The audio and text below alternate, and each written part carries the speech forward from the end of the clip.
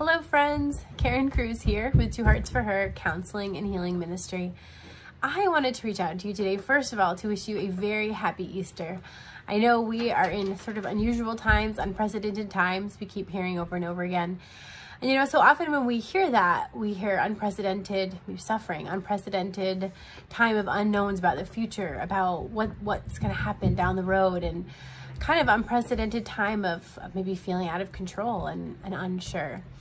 And I want to present to you today just a kind of different perspective.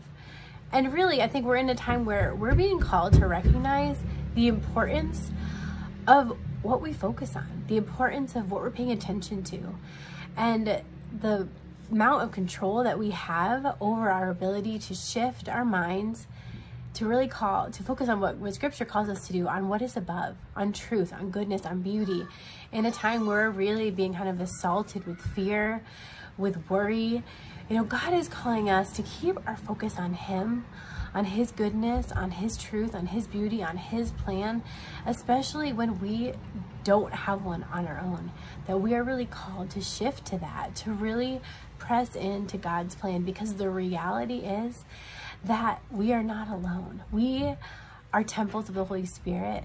Our lives, as Scripture said in the Easter Sunday readings, our lives are hidden with Christ in God. We are a new creation. We are one with Him. And so in a really real way, as we are being quarantined, as we are kind of feeling alone, I know God is calling us to become aware of His presence with us personally in a way that we've maybe before this time have never really been inclined to really do, to begin to see and experience His presence in a new way. Because the truth is, whenever we're alone, we're never really alone. We have three other persons with us at all times: Father, Son, and Holy Spirit, the Holy Trinity with us. And I know that in these times of suffering, the Scripture comes alive, that God is close to the brokenhearted. And my prayer for you, that if you're one of those sisters out there who is really suffering and struggling right now in the challenges we're facing through this whole coronavirus situation, my prayer is that your attention will begin to shift to God's presence with you, to His words of peace, to Scripture, and the way that He wants that to come alive in a new way in your heart as He draws close to you and He calls you to draw close to Him during this time and experience the power of His life-giving presence, of the new life that He wants to bring to you.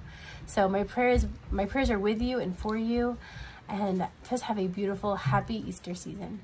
God bless you.